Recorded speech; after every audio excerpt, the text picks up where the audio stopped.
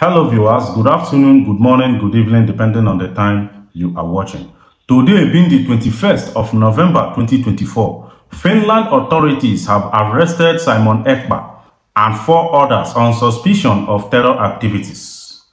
Now, distinguished ladies and gentlemen, before I dive us into this particular news in details, it's actually a news, or rather I call it article, as reported by Sahara reporters. I would like to remind us that few months ago, Shettima, the Vice President of Nigeria, and some other cabinet member of the presidency went to Finland to tell the Finland government to return Simon Ekpa to Nigeria, or rather hand Simon Ekpa over to them, because of the heat of this upcoming December 2nd Biafra declaration. Now, distinguished ladies and gentlemen, before I continue, let me dive you straight into the details of this news. Finland authorities arrest Simon Ekpa, 4 others on suspicion of terror activities. November 21st, 2024, the court claims that Simon Ekpa has been spreading separatist propaganda on social media. Simon Ekpa, who described himself as the Prime Minister of the Biafra Republic government in exile, Brigade, has been arrested and detained in Finland on charges of alleged terrorist activities. Local news sources in Finland report that the District Court of Päijät-Häme has sent Ekpa, a Lati-based Nigerian municipal politician, to prison on probable cause of suspicion of publicly inciting people to commit crimes with terrorist intents. The court claims that Simon Ekpa has been spreading separatist propaganda on social media.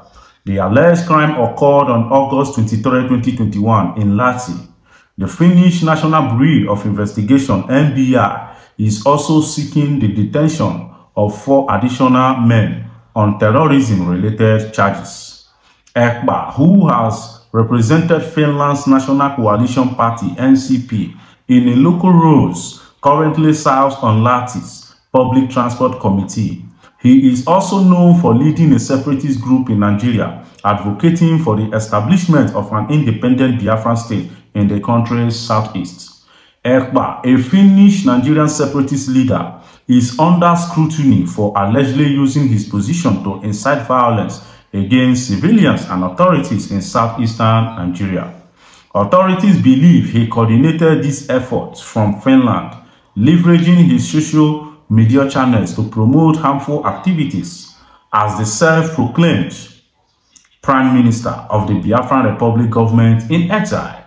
Ekpa's action has sparked concerns about his role in fueling unrest in the region. This activity has been carried out, among other means, via social media channels, said Detective Chief Inspector Otto Hitunen in a statement. The NBI stated that its investigation focuses on a Finnish citizen of Nigerian descent born in the 1980s, suspected of publicly inciting crimes with terrorist intents. The police also suspect 4 other individuals of financing terrorism. All 5 were apprehended earlier this week. Among the suspects, Ekpa resides in the Lati region, while 2 others have addresses in Helsinki. 1 suspect has no registered address in Finland. Ekpa has previously been implicated in criminal activities. In 2023, Finnish police detained him on suspicion of fundraising fraud, but released him later the same evening. Ekpa's separatist activism has drawn global attention, particularly his calls to boycott Nigerian elections. No election will be held. Nigerian election will not be allowed in Biafran territory in 2023, he declared in a video on social media. Ekpa has also publicly justified the use of violence.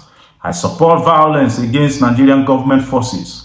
This is self-defense. They constantly attack us and have committed numerous war crimes. We have no choice but to defend ourselves, he stated. NCP Secretary Tinubu declined to comment on Ekpa's possible membership of the party. We never say who is and who isn't our member.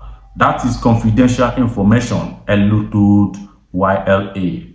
Elo did, however, say that if a member of the party was suspected of terrorism offenses, that would likely lead to their expulsion. According to Elo, Ekpa's role on the Public Transport Commission, for example, should be assessed locally.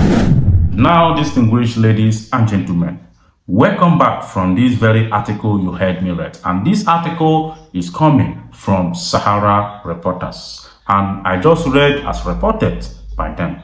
Now, distinguished ladies and gentlemen, in this case, before I continue, like I told us earlier, this video, that's about a couple of months ago, Shettima, the Vice President of Nigeria, and some other presidential cabinet went to Finland to seek or to solicit for the Finland or Finnish government to let them have Simon Ekpa or repatriate Simon Ekpa to Nigeria. Why are they doing this? Because Simon Ekpa is fighting for the freedom of Biafra. They claim Simon Ekpa is a terrorist, that he is sponsoring or rather inciting terrorism in the southeast of Nigeria, inciting the people of the southeast to work against Nigerian government. They claim for that reason he needs to be arrested. So that was actually why they went to Finland. And up to today, nobody knows the outcome. Maybe this could be one of the outcomes for the Finland government, to jail him and maybe from jail return him back to Nigeria and hand him over to Nigerian government. And before now, you want people understand that for like 2 days or so now, nobody has heard from Simon Ekpa, as he has never tweeted. People have been asking, and I believe as this could be one of the reasons. Possibly they must have arrested him even 2 days before now, because in this article I just read, they said they arrested them earlier this week, and today is 21st of November that the news is coming, and earlier this week should be Monday or Tuesday. You understand me? Anything that is beyond or below or above is no more earlier.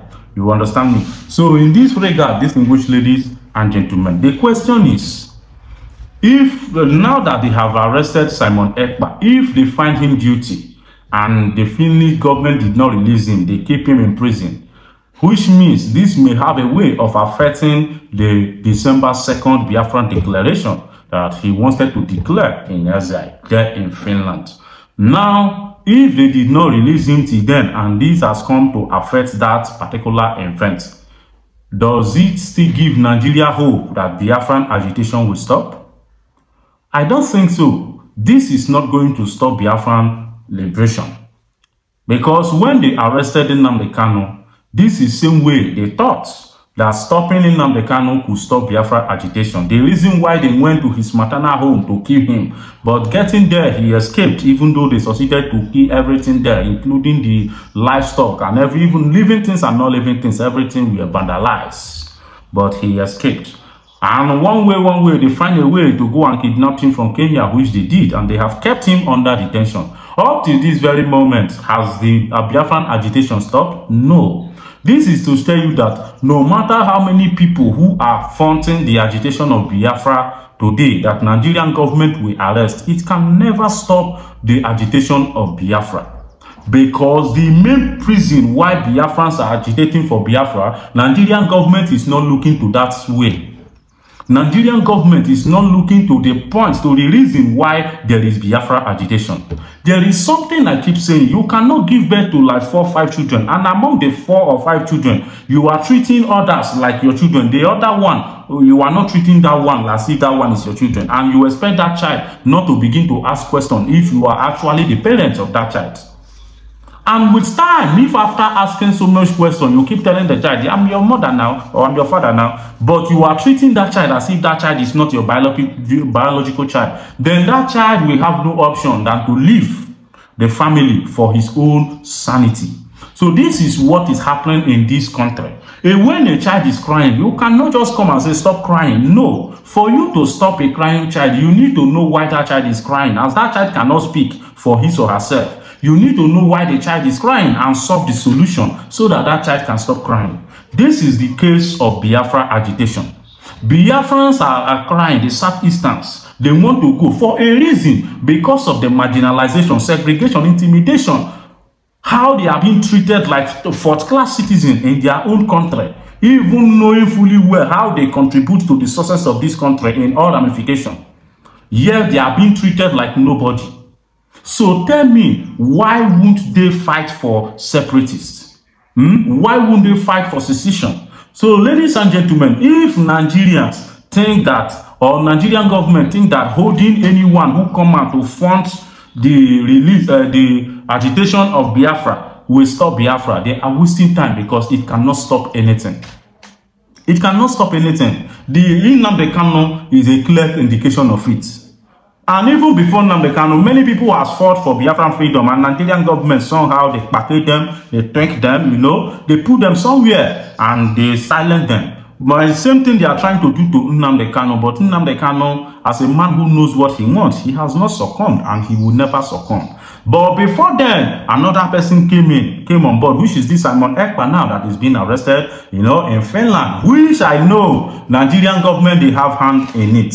Anyway, ladies and gentlemen, they arrest him or they don't arrest him. One thing is sure, that can never stop the agitation of Biafra. Because I call Biafran agitation as an agitation of nature. And you all know that nature has been before the existence of every one of us. You understand me? And you cannot stop nature. Any man who tries to stop nature, nature will elude you, elude that man. That is the simple philosophy of it. So thank you, distinguished ladies and gentlemen. I remain Onyechukwu Meze, the anchor of this very channel, Bendon TV. In case you have not subscribed to this YouTube channel, endeavor to subscribe. Hit the notification button so that you can get updates of every of my uploads and whenever I am streaming live. I love you, and don't forget, we stand for justice, and you must always stand for justice, and make sure that you elevate justice to rise and to prevail over injustice.